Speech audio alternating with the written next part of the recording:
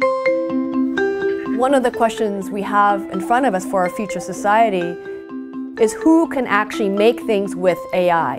Who decides how it's applied to benefit society? We show children how a robot sees the world. How does it learn to recognize objects? How does it know to recognize words? Are you a potato? We also allow them to be able to teach a robot or a computer. I'm going to give you 10 examples of images, and then you're going to learn what a gesture is. So every interaction you have with it, it's kind of like a conversation.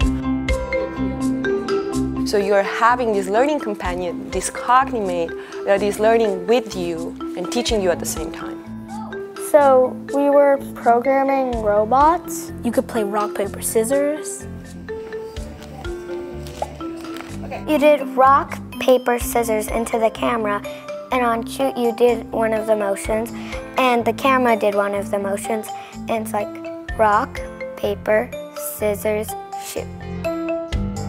The computer gets better as you play the game. Because like us, we might not know everything at first, but if we keep trying, we get better. Everyone has heard about machine-based learning or artificial intelligence, and there was a sort of no questions asked for a lot of the more tech-savvy parents. It was like, go for it. Technology is going to be a huge part of their lives, much more so than my life.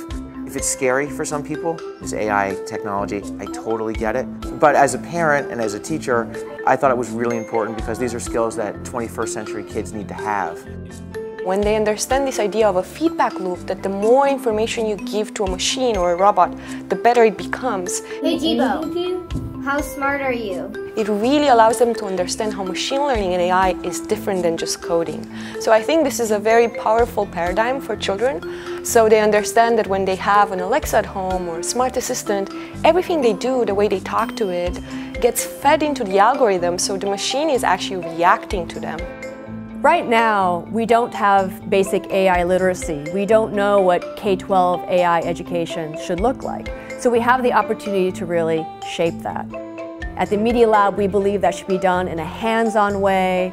Children should work as part of groups and community. They should be able to share ideas, and they should feel empowered by tools that allow them to build real projects that matter to them. When my dad was young, he bought a car and took it apart to see how it worked.